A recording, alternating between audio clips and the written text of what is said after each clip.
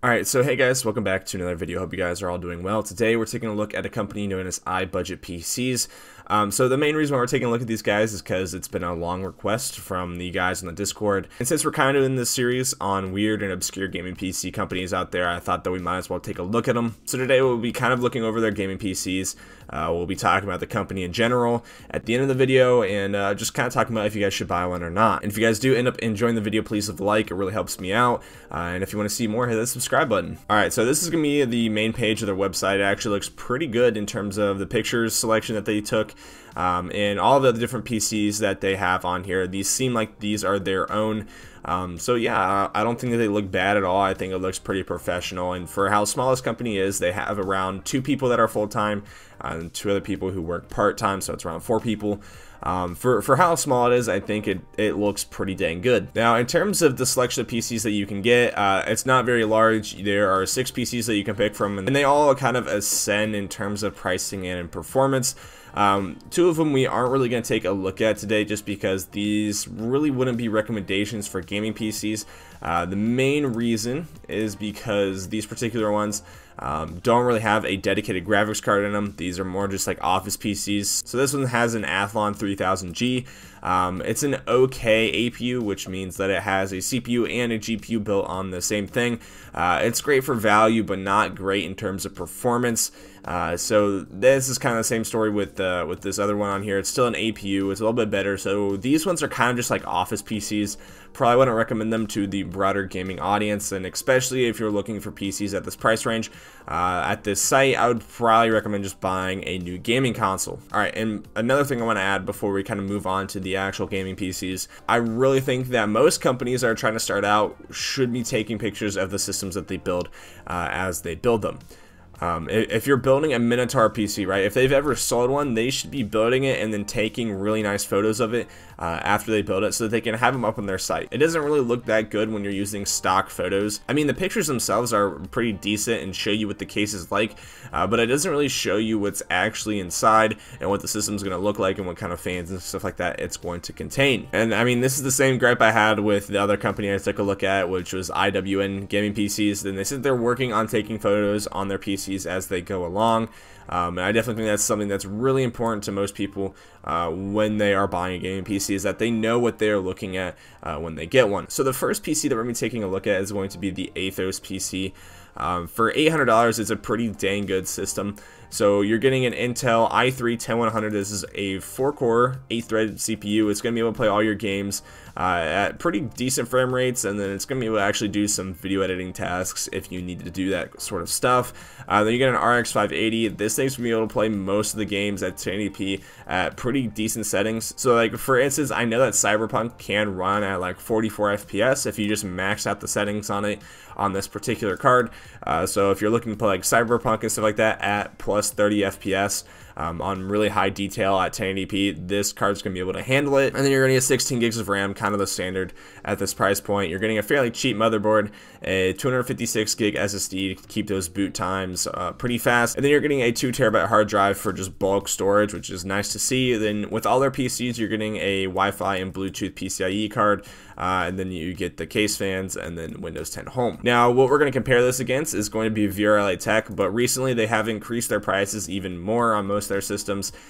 So we'll be kind of comparing those, and you'll see them when we talk about them a little bit more. If you guys have been long-standing viewers on this channel, you know that VRLA Tech usually has really good price performance, but as of right now, pricing and demand has kind of gone up just because of this whole tariff situation, and that everybody wants a brand new gaming PC with one of the new modern GPUs in it. So that's kind of the reason why all these PCs have been going up in price, and VRLA Tech has adjusted accordingly. Alright, so the Rogue itself isn't really in the price bracket of the Athos PC, so this is going to be a $650 gaming PC.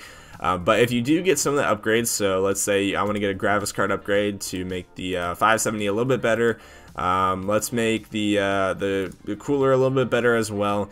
and then let's throw in the Wi-Fi adapter, and that actually brings us above the cost of this Athos PC. While the Athos PC is still having overall better specs, the CPU on the Athos is going to be better than the Ryzen 3 3200G. The motherboard's probably going to be around the same quality, but the storage configuration is going to be a lot better on the Athos. And I don't know what they have in terms of power supplies, and I definitely think that that is something that they need to list, because the power supply is extremely important for a lot of these gaming PCs. If you're having something with really low wattage and really low quality, that can be a hazard, whether that be a fire hazard or if that's just going to be a lifespan hazard to your components. So I definitely would feel better if they would list those power supplies on here. But just by looking at the specs, the Athos is going to be the all-around winner between these two gaming PCs. Now, the next one that they have is the Nyx, and this is actually real pictures that they took of their own systems, which is nice to see. I think that they probably could have done a little bit better in terms of just like lighting and reflections and stuff like that. So, you know, maybe you just get like a white backdrop and try to angle it so that the reflections don't hit the glass too heavy, so people can kind of like see a chair that's right here, and they see like the back of the floor and stuff like that. So I think that this picture is actually a really good picture, at least on this angle. You're getting the back IO, you're seeing the graphics card that's gonna be in there, as well as the wireless PCIe card that they are using. I definitely think that they could work on pictures a little bit, but this is definitely an okay one to have on their site, and it's better than having any of those stock photos. So in terms of specs, you're getting a Ryzen 5 3600, a great overall CPU. It's a 6-core 12-thread CPU. It plays games extremely well, whatever game you want it to play at, and then it will render videos for you extremely well as well. So if you're looking at like streaming, you know, making YouTube videos, or just gaming, this CPU should be able to do it all for you. Now for the graphics card, an RTX 2060, it's an okay card, especially right now, since there's not a whole lot of stuff available. The 2060 itself is okay. It's not great at ray tracing, which is probably something that I would not suggest you do with this card. I'd probably just take the 2060 just because it has like all of those Nvidia software features that any of the RTX cards have. So the 2060 is definitely a decent buy at this price point. And then in terms of performance, it's just gonna be able to play any game at 1080p at pretty decent frame rates. For RAM, it's around the same. It's pretty high speeds, so you're not really gonna be bottlenecking any sort of performance from this CPU. You've got a pretty nice motherboard. It's gonna be a ROG Strix B450F. Again, a really nice motherboard from the B450 lineup. It should be able to do everything that you need to do. And then in terms of our storage configuration, it's going to be the exact same thing, and then everything else is pretty standard down from here. Alright, so the comparison is going to be the Legacy, and this is kind of where you're seeing prices increase from the VRLA Tech site. So this PC used to be, I think, their $800 gaming PC, but now it is $1,000. So this is kind of the one that we have to compare this system to. So in terms of the processor is a generation behind what this one is. And the generation jump between the 2000 series to the 3000 series is a pretty big jump. So this processor on this PC is going to be a good bit better. Motherboard is probably going to be a good bit worse. Storage configuration is also worse. I can't really compare power supplies because they don't list them, and that's something that I really think that these guys need to do. And then in terms of storage, around the same thing. I don't know what speeds these are, but I assume that they're probably going to be less than 3600 megahertz, which is what this system's rated for. And then for the graphics card, again, it's going to be worse. And then you don't really have any RGB fans or anything like that included, as well as wireless adapters. So this PC is again going to be the blatant winner against what VRLA Tech has, and as of right now, it's actually a pretty decent build. Alright, so the next PC is the Hydra. While I don't think it looks good at all with these fans and the stickers that are on them, I honestly think it's a pretty well put together system for the price. So for $1,350, you're getting the same processor that was on the last one, except it's got the X indication, which means that it is going to have slightly higher clock speeds, but it's not really going to be that much of a difference, considering that you could probably just overclock this particular CPU and get around the same performance as the 3600X, but the main thing is going to be the graphics card. So the 5700 XT, it's not going to be able to do any ray tracing, but it's definitely going to be able to play any game that you want it to play at really high FPS if you're playing at 1080p, and if you're looking to play at 1440p, this card is also going to be able to do the same thing. Play most games at high settings at 60 FPS. This is a great card for anybody to have. and it's probably one of the best selling GPUs of last year. And then in terms of RAM, again, it's the exact same thing on the last system, exact same motherboard as on the last system. And then for the storage configuration, we have about double the capacity on the SSD as the previous one. And then everything else, again, is fairly standard. So the VRLA Tech PC that we're going to be comparing this one to is going to be the Apollo. So this system is a pretty dang good system, but in order to make this thing competitive, I just wanted to upgrade the graphics card to a 3060 Ti. So this thing is going to be a little bit more money, but the AMD Ryzen 5 3600, again, is going to be kind of on par with what this system has. A bit of a worse motherboard, and then as well a worse storage configuration. I can't really compare the power supplies. And then you're getting the same amount of RAM, but the graphics card is going to be upgraded to a 3060 Ti, which should be beating the 5700 XT in some games. Don't know about all of them, but even though it might not be beating it in terms of all-out performance against the Hydra's 5700 XT, this particular graphics card is going to have a huge feature set, so you're going to be getting the NVIC encoder, which is going to help a lot with encoding video footage. If you're really like a creative professional and you're going to be using like the RTX voice kind of stuff, if you want to use Nvidia broadcast and stuff like that, those are really good applications to have, especially if you're looking to go into content creation, which is not on this particular graphics card. But yeah, so I don't know, you're getting an overall like pretty much the same PC, but a lot of the things around the peripherals are going to be worse, whereas this one's really good all around. But again, the only thing that might be lacking is going to be that graphics card. But again, the only thing that might be lacking a tiny bit is this graphics card, just because it doesn't have a wide feature set, but it's going to be able to play all your games extremely well. And then the Poseidon PC, I just kind of want to talk about it just because it's not great at all.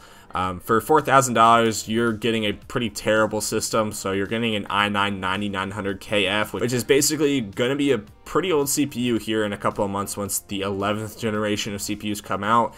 And then as well, we have a 2080 Ti, which again doesn't really make a whole lot of sense, since the 2080 Ti itself is around the same performance as a 3070, and the 3070 is going for $500 right now. I mean, everything else isn't like terrible, but again, I think that this is just extremely outdated, and in terms of pricing, I just wouldn't snag one of these.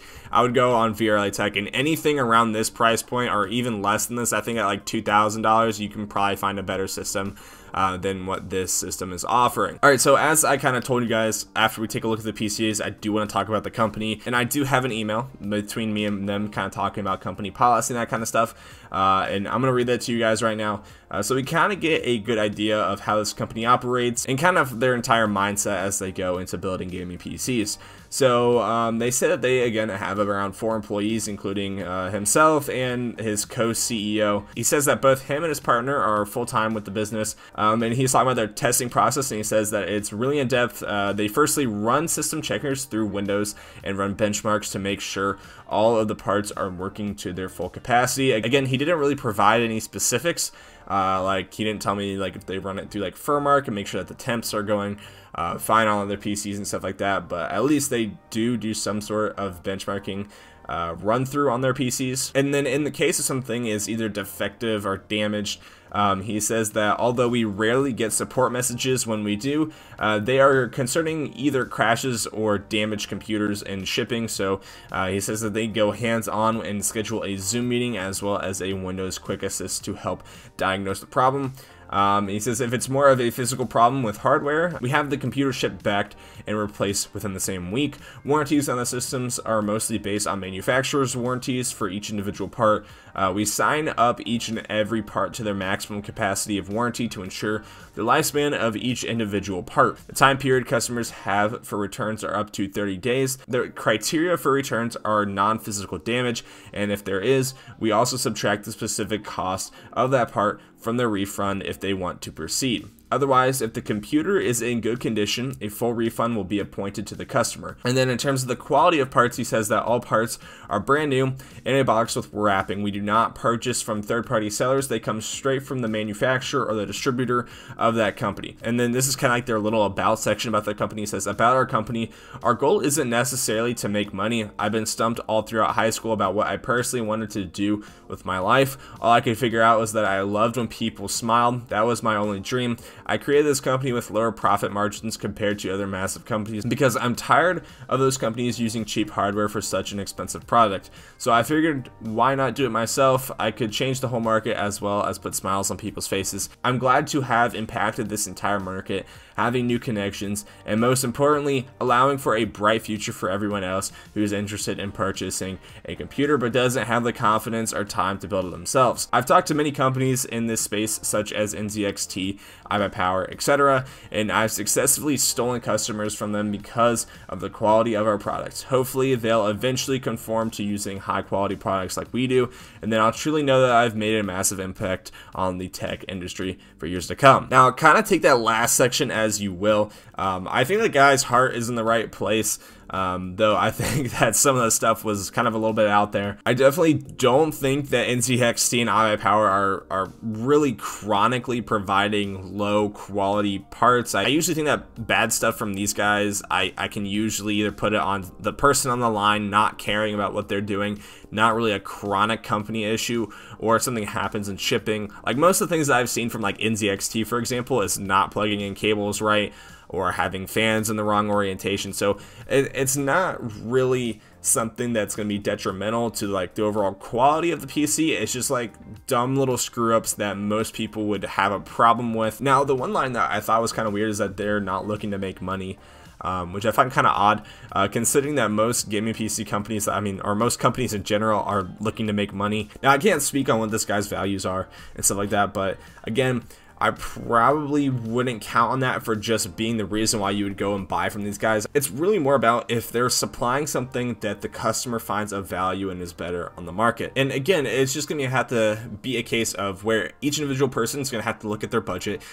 see if that PC fits within their budget, and if the other PCs within that budget or within that price range are going to be better than what is on there. So even though I only compared it to the company like VRLA Tech, that doesn't mean that it's the overall best gaming PC out there on the market.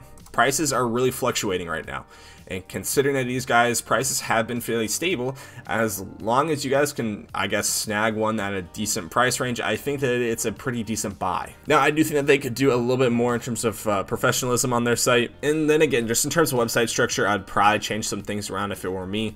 But I'm sure it's not a huge concern to these guys as long as they are selling gaming PCs. So that's about it. I really don't have an overall recommendation on these guys. If you want to buy a gaming PC from them, I think that that's great. I think that you should do your own research into what kind of specs you're getting, for how much you're wanting to spend, and if it just looks like a good buy for you. Again, I'd probably check out other videos that I've made on different companies, I guess within like the same kind of category. If you guys want to look those up, they should be in a playlist called Weird Gaming PC Companies. And that's about it for all I have to say today. Hope you guys have a great one, and hopefully I'll see you guys in the next one. Peace.